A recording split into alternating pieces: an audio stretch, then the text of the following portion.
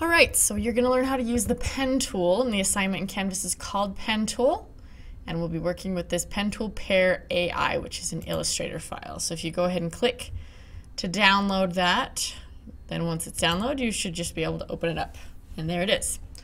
So this is the pen tool, and the thing to know about the pen tool is when you click once and let go, it places an anchor. And it even says anchor in green. And then you've got this kind of a string that comes off of it.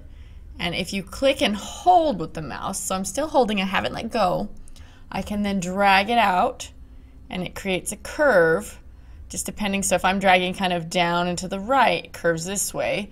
The more I kind of turn it, the less curve. So you can see that just depending on how far and which direction it goes is how the curve is going to be shaped.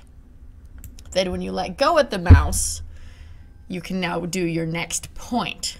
And I could go ahead and I could make this curve, but if I didn't want it to be curving the direction it is or the amount that it is, you go back to where it says anchor and you click once and then it goes back to being a straight line. And then I can click once and let go, or I can click hold and then drag and it will curve. And then when I'm done with everything, I can actually go back up to the first point that I drew and click once, and I've made this lovely little teardrop, which is cool. I can also use this direct selection tool to come and click on these handles, as they're called. And when you change a handle, you change the curve. So if you find that after you've drawn something you just don't quite like the angle of the curve or the size of it, you can click and hold and it's going to change it. So with that being said, let's go ahead and delete this. And we're going to use the pen tool to create this pear. So you'll see that they're kind of fuzzy, but it says A and there's this little anchor spot for it. And then these are kind of representing the handles. So first on this one, I'm going to click hold with my mouse and drag out to these handles. And then I'm going to let go. Now I've got this curve. I'm going to go to B and I'm going to click and hold and then let go. Now you'll see that it is curving too much, so I need to go over to that last anchor point I just drew, hover over it so I see the green word anchor, and I'm going to click once, and now it's going to be straight again. And now I can go to C, and I can click and drag. Now with this one, maybe it's just me or whatever, but I've never been able to get this to quite perfectly match. So I'm just going to go and, click and drag to get it as close to that bite mark as I can. So I'm more interested in following the lines. Okay, so I didn't want it to be too pointy, so I just did it like that, which is okay. Once again, it is too curved. It's curving the wrong direction. So I go over where it says anchor, click once, let go. Now I can go to D, click and hold, drag kind of to the left with my mouse, and match up that little bite mark as well as I can. Once again, it's not perfect. It's okay though. No bite mark is the same anyways. Too curved because I don't want this lump. So go back to where it says anchor, click once. Now I can go to E, click, hold, drag, and let go. Once again, too curved, so I go back to this anchor, click. Now I'm going to go to F, click and hold and drag, and let go. Now with G, I actually don't need to straighten it out because it's in the direction of the curve that I want. So I'll go to G, click and hold, drag it out. It's not perfect, but I can get it pretty close, and let go.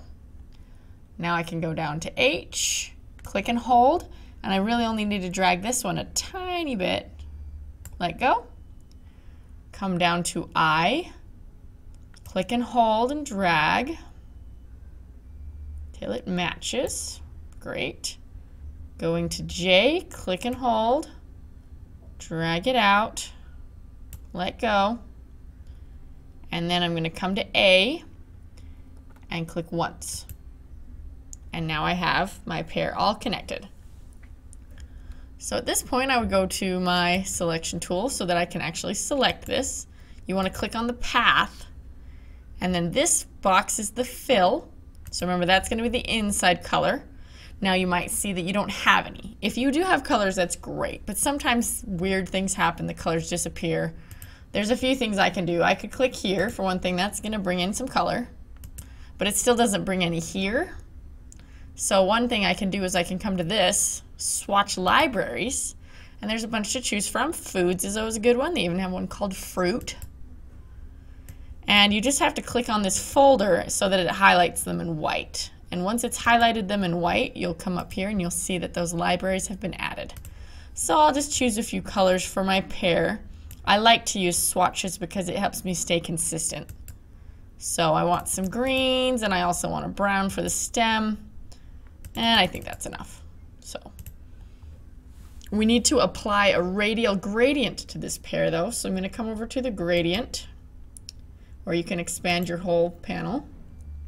And I'm going to click here, and it makes it black and white, but then you just double click on these gradient slider boxes, and I can come down and choose a color. Now, if you don't like any of the colors here, once you've chosen just any color, you can go back up, and now you have your color bars. If you don't like one of the swatches you've chosen, but I'm perfectly happy with this one, so. And then I'll change it to kind of a yellow. So we've got a yellow-green pear. I can move this so that it's a little more on the green, less on the yellow. And then I'm going to change it from linear to radial so that it's got this circle. And if you don't like it, like if I wanted it to be green on the outside, I can just click and drag to switch these. And there we go. Once you've actually added a gradient to something, you can use this, the gradient tool.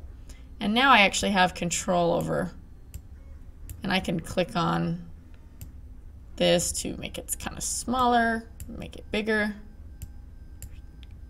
So you can see there's different things you can do to change kind of the location and the size and everything of your radial gradient.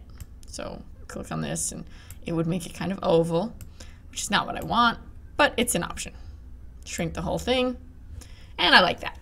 So I'll call that one good. So next up we're going to do the leaf. And the leaf is using the pen tool. This is the guide for the leaf, so we're going to go A, click, hold, and drag, dragging it upwards. Then I come over to B, click, hold, and drag down till it kind of matches that curve. And then imagine there's just a pretend C over here by this black square. So I'm going to click once and let go on that one.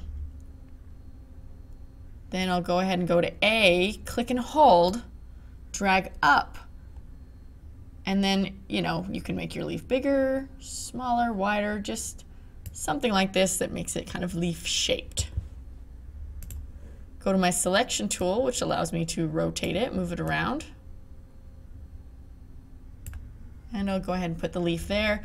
And I want to change the gradient colors. So this is when I might want to come here, because I don't want it to be the exact same color as my pear.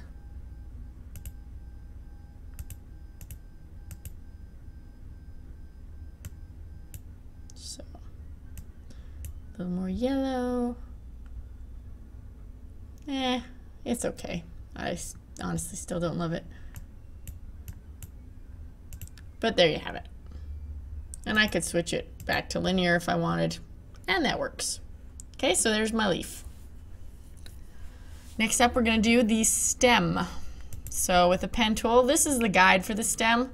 You almost don't need it though. So if I click, and I'm going to drag this way once, come down to B, and drag. And I've kind of reversed it, but it doesn't matter. Come up to A, click and hold, and then just kind of depends on which direction. So you can see that that would not be much of a stem, but if I click and kind of pull it down and in, it gets kind of pointed. So really the stem is less picky. It's 2 points, and then you click and drag and move it around to kind of make it the way that you want it. And I'll rotate it so that the kind of pointier end is there. And you can use the directional tools on your keyboard to kind of nudge things over a little bit. Now one thing with all of these things I've drawn, I don't want any stroke. I don't want that outside line on it. So I'm going to click here and set that to nothing. And I'm going to do that for the pear. So click on my pear, set the stroke to nothing. Same thing with my leaf. I'm going to set, oh, come on, leaf. There we go. And set the stroke to nothing. That way there's no black line around it. Okay, so now I'm going to create an arrow shooting through this pear. So the first thing I'm going to do though is with the pen tool, I'm going to come over here and kind of create the hole where the arrow is going to come in. So I'm going to click once and just let go. And then on the second one I'm going to click and hold and pull down and just kind of create a little crescent. And then because I don't want to connect this, I actually just press the escape key on the keyboard. And now it is just a crescent. So I'm going to select this. I want no fill on this one, and then I just want to choose a line color that I'm actually going to be able to see on my pear. Whoops, see I'm back in. This is fill, nothing, stroke I want to have. So I could do yellow maybe, and maybe increase the stroke by just a 2.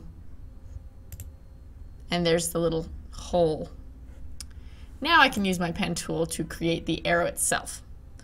So I'll just start here, click once, let go.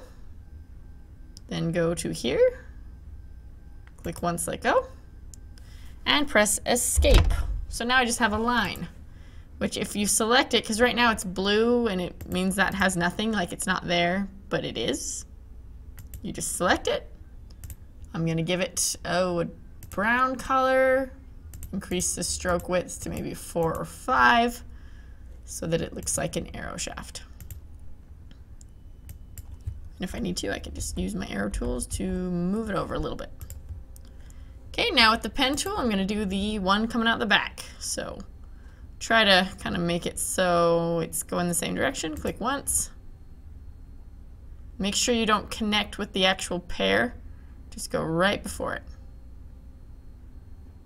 And click. And my settings didn't stick, so I'm going to have to go back to here. Select the line itself, change it to that brown and increase it to, I think I did 4. No, I did 5.